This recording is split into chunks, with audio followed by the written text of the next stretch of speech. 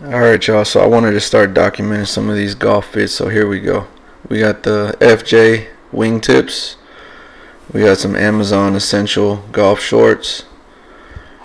We got an Ace of Clubs golf belt with the gray alligator. Got a Malbon golf and yacht club polo. Color blocking on that. And of course, what kind of business owner would I be without throwing in an Oakbury hat? There's the final setup, and there it is out on the course. As you can see, I'm no model, but I feel like I know how to throw a golf outfit together. Let me know what you think.